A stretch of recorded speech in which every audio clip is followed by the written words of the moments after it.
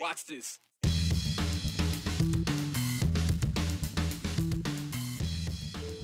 A former high school student turned school board trustee turned activist college kid decided to, well, focus on his studies, which is why there was a contested race for his seat on the Boise School Board.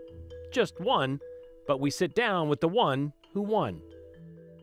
The Paralympic Games, they're wrapping up in Paris, and we've already told you about the athletes on Team Idaho, but how about a coach who calls Boise home? Or a power couple who met in Pocatello? Well, we didn't want the good news to stop across the pond, so we brought it back to Boise to find out some of your good news on this wonderful Wednesday. Well, the Boise School District will welcome a new board member next week, thanks to an election held last night. There are actually 3 races. 2 of them, with 4 incumbent candidates, were uncontested, so they automatically got in. The other one, well, that one was contested. 2 Boiseans, Krista Hasler and Matthew Shapiro, was the only race on the ballot that people were kind of voting for. They were competing for the 2-term seat. Both ran unsuccessfully in 2022, so at least one would not see the same result this time, and it was Krista Hasler, who pulled out the win by 265 votes over Shapiro, in an election that saw less than 3% of eligible voters participate. So while not exactly a full-throated stamp of approval, Aspen Shumpert asked Hasler about her win and her plans as a Boise School District trustee. My passion is with kids and teens, and they've just really driven my decisions in my life. Tuesday's election results named Krista Hasler the new addition to Boise School Board of Trustees, a social worker bringing a mental health perspective to the board. I think right now that's really relevant. It's something that the school district has really focused on. She says she looks forward to joining and adding to those efforts. Resources that'll help with prevention for our students, that'll help them know how to cope, how to deal, and then how to build character skills into their foundation that will help them be successful throughout the rest of their lives. She's coming in with a list of ideas from her own experience as a mother of 4 kids in the district, including literacy and reading performance and more AP class options for students. When you've got a diverse population, like we do in our district, you need more resources to meet those needs. And so I want to help try to bring those resources to our teachers and to our students. Hasler should be a familiar name for Boise voters. She previously ran for position on the board in 2022. Although the results didn't turn out in her favor 2 years ago, this time around she's prepped for the position.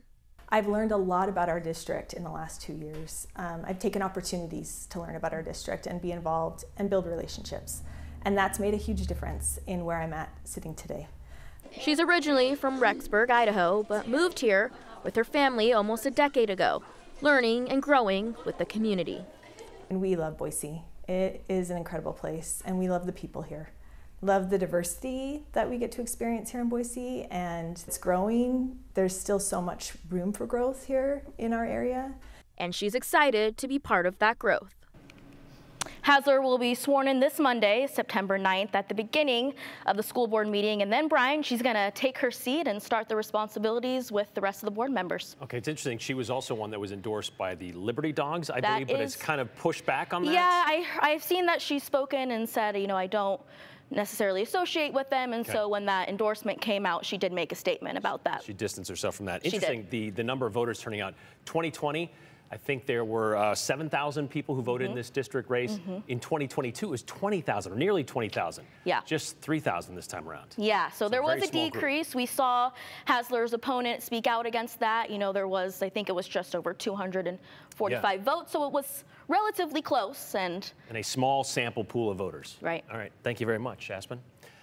All right, we have a quick follow-up to Dr. Ryan Cole's status with the Central District Health Board. Yesterday, we reported, thanks to our partners with the Idaho Press, his role as the lone physician on the CDH board was in jeopardy because his medical license was allowed to lapse at the end of last month.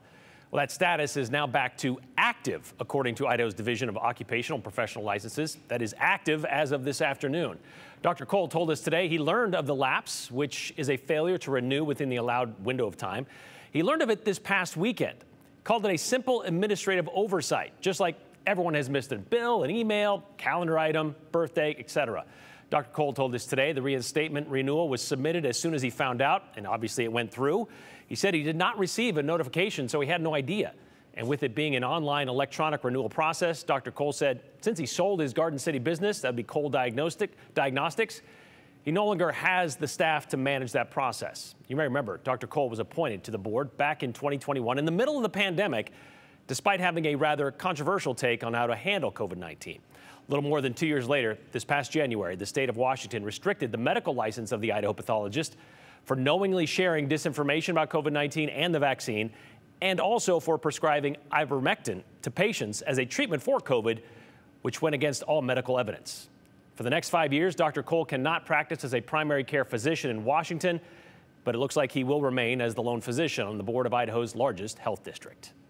ACLU is claiming victory today in their lawsuit against Idaho's ban on gender-affirming care for inmates. House Bill 668, it's a law which prevents public money paying for medical treatment for the state's incarcerated population. It's been put on pause by a federal judge, and the ACLU lawsuit was given class action status. 2 anonymous Idaho inmates first filed that lawsuit earlier this year, claiming it violated their 8th Amendment rights, denying them necessary medical care for gender dysphoria while in custody. Medical treatments like hormone therapy, that kind of stuff. Well, today, that temporary restraining order issued last month, that was extended until the case is settled in court. The plaintiffs dropped their pseudonyms, and giving it class action status means the injunction applies to all inmates with gender dysphoria. They're exempt until there is a decision in what will now be known as Robinson versus Labrador.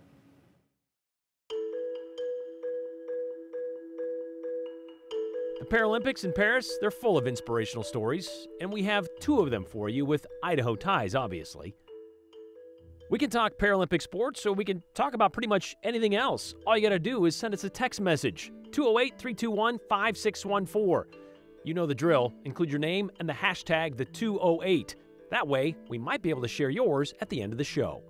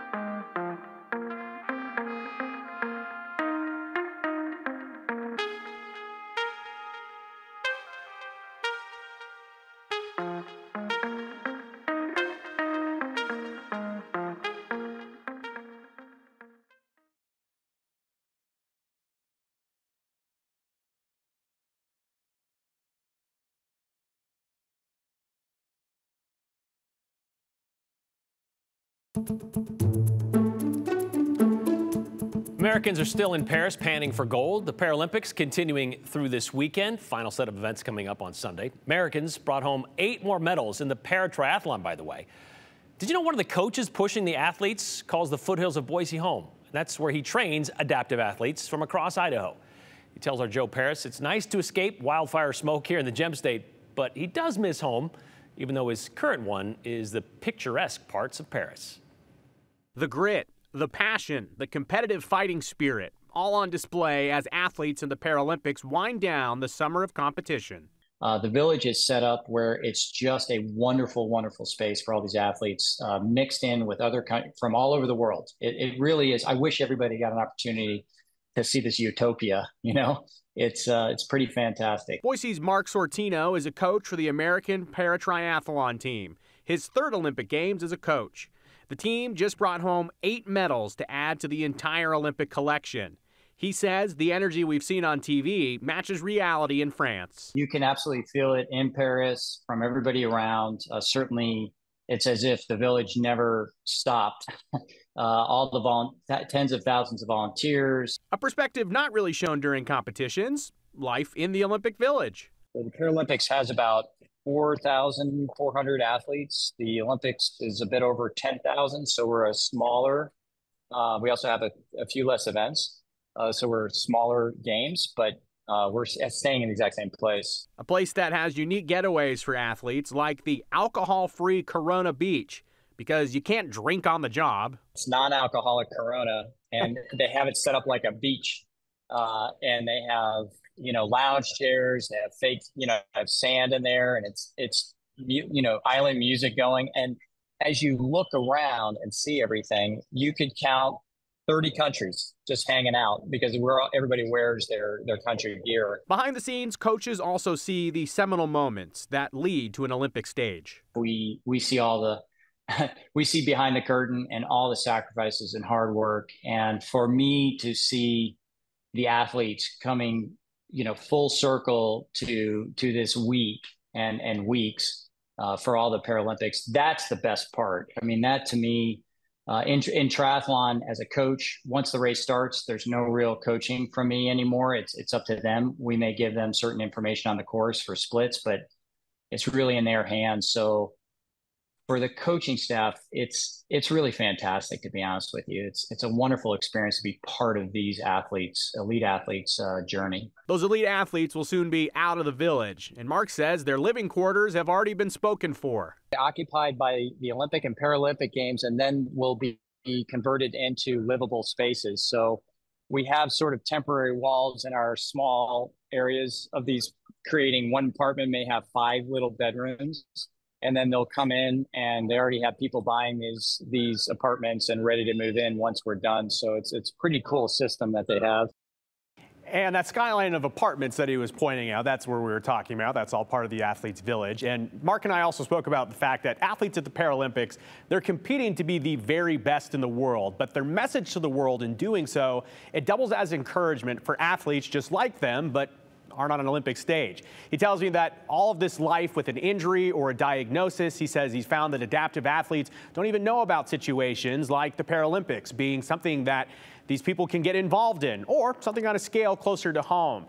They are elite athletes first, he says, and some of them just have a diagnosis. But Brian, I don't know if you've been able to watch too much of the Paralympics. It is unbelievable, some of the things like goalball, which is it's an exclusive sport to the Paralympics. Watching them do this triathlon through, the swimming, the biking, the running, these adaptive athletes are incredible. And then again, you just be honest with the situation. They're fighting an uphill battle, not being fully ably-bodied. I know some of the archers have been getting a lot of attention just because they're able to do with their feet what many people struggle to do with all 4 of their limbs. Did you see the guy who did it with his big toe and he had the perfect accuracy? It's amazing. Amazing. Yeah. All right. Thank you very much, Joe. Okay, so yes, the Paralympics are going in Paris, which traditionally takes place 2 weeks after the traditional games. This year, we're reminded how connected those 2 events can be, kind of like a crossover TV show. Think like when the Jetsons met the Flintstones, or when Mad About You was connected to Friends by way of Phoebe, or any of the Chicago or NCIS shows over the years.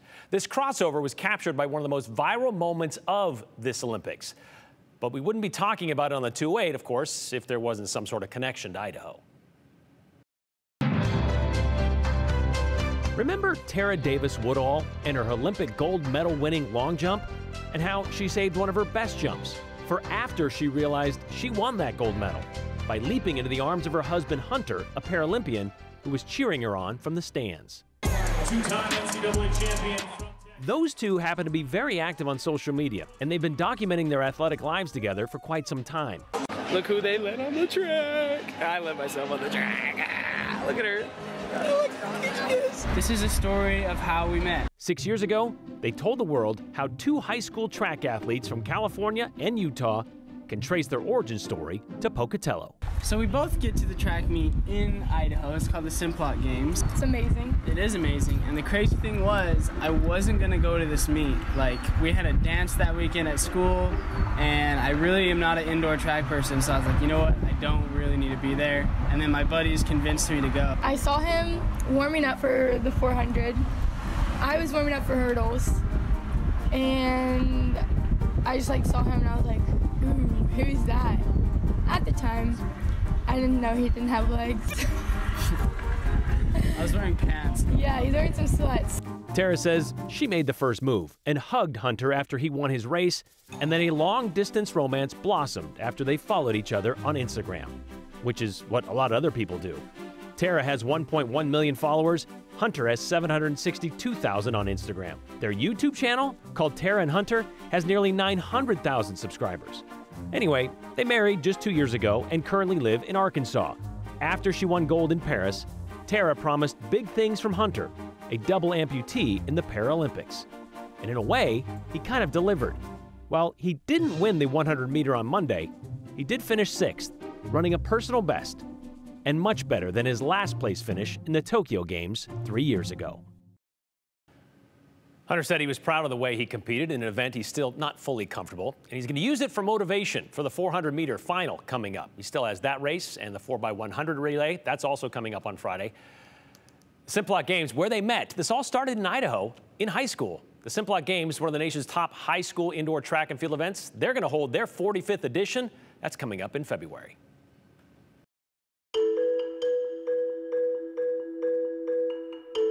You know, we're always looking for good news. How about you share some of yours today? Text us at 208-321-5614. You can send us your good news or ask us about anything we've talked about today. Just remember your name and the hashtag, the 208.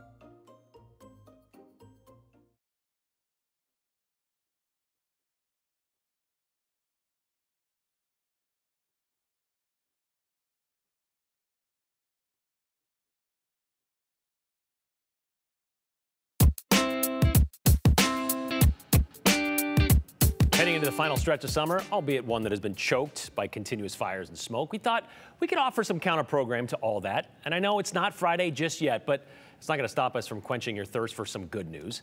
Hunter Funk set out downtown Boise to hear some of it from you. All right, so tell me your good news. Tell us your good news. I asked a girl yesterday and she said yes, so she's my girlfriend now. Oh my gosh, okay. How do you feel right now? Amazing, yeah. I was at the Hosier concert, so like 10 out of 10. Talk me through the whole process. So I waited till a really good song, and then I brought out a ring pop, and I asked her to be my girlfriend. It worked. It was amazing. Does that have you walking a little higher today too? I just feel good in general. I love this. That was amazing. Awesome. Heck yeah. What's your good news? My daughter's turning 21 tomorrow. Oh my gosh, are you nervous? No. You're excited? Yes. Happy birthday, Lexi. Well, my good news is what these are bricks that were part of the trolley that was in downtown Boise. But you were able to snatch a piece of history. And then this is a piece of Boise history. So I was just, my good news today is I've got a friend that loves Boise history, and I'm gonna give this to him. That is so kind of you to think of him too. So you guys have a good day. You too. Thank you. Tell us what your good news is. I'm moving to France in 3 weeks for 10 months. I'm au pairing, as in, it's like a live-in nanny. What motivated you to do it? I graduated last year and I didn't want to pay a lot of money for college. I only took 2 years, but I'm taking French classes there as well. Bonjour, je m'appelle Leila. yeah, that's it. Why are you traveling so much? I love it. Just because I like it. And I don't want to wait till I'm old to travel. I need to do it young. Tell us what's your good news. And we just got a puppy. What's your puppy's name? She doesn't have one yet. Any ideas? Maybe Sasha. Why Sasha? It's the girl my son loves. What do you look forward to most? I don't know, taking her everywhere. I love that. Step up to the mic. Tell us your good news. Hi, I'm Heather. I just moved back to Boise after, oh my gosh, so many years. What brought you back to Boise? My parents. Yeah, they're so cute and old. I just love doing what I'm doing and being in my city. How's it feel? Amazing. It's my good news. That's so okay, good. Bye. And we heard from others who are getting married and excited about that, and others who are just thankful for a nice day. So that brings me to the big question there, Brian. Fairly nice day with the smoke. Yeah, smoke, Yeah. you know, highs and lows. But okay. What's your good news? My good news.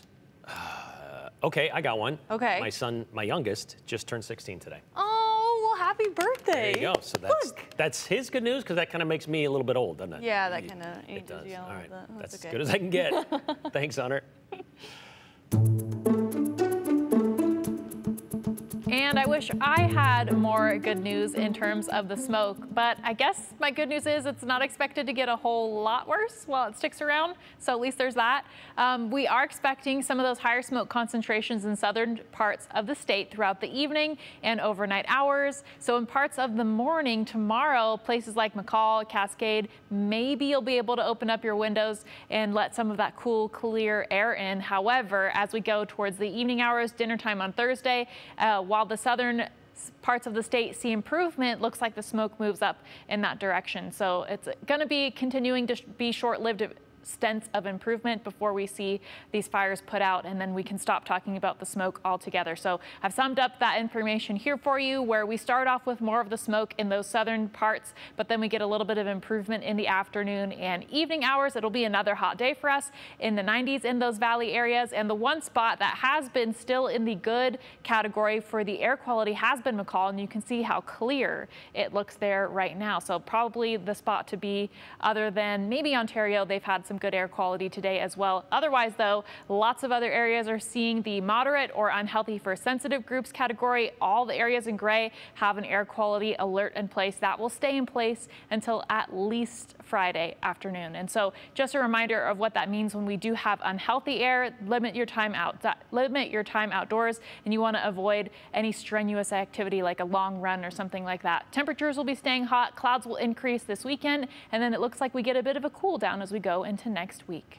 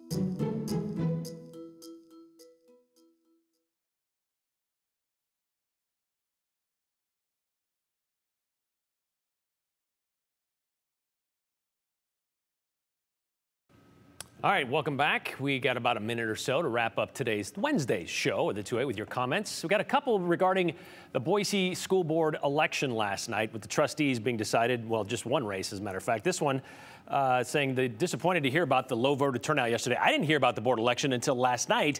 Maybe it could have been better advertised by the Boise School District. Another one saying, Brian, since turnout for local elections is so low, why can't we implement mail-in voting like we use for general elections? Well, mail-in voting.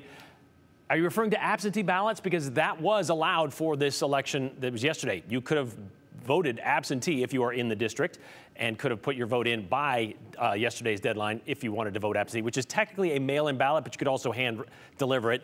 So it does apply. It just, if you didn't hear about it, maybe that was the case that not many people knew it was happening. Looks like Liberty Dogs are celebrating Krista Hasler's win. You can see the tweet on X. Makes me wonder if she was being disingenuous about her involvement with them, says Sheila. I can't see it because, well, they blocked me several months ago, if not a couple of years ago now. I'm trying to think. But yeah, Hasler has made comments when she ran last time about mask mandates in schools, but she did say that she was distancing herself and would not accept that endorsement should they endorse her again. So that apparently is, they may be celebrating, but she's not necessarily accepting that. Congratulations from them. Minor correction, the Simplot Games isn't just one of the top high school indoor track meets in the nation. It's one of the best in the world, says Jennifer in Boise. Athletes from Australia, Canada, even Africa come to compete in Pocatello, and it is incredible. That's amazing. I have to check it out. We'll see you tomorrow.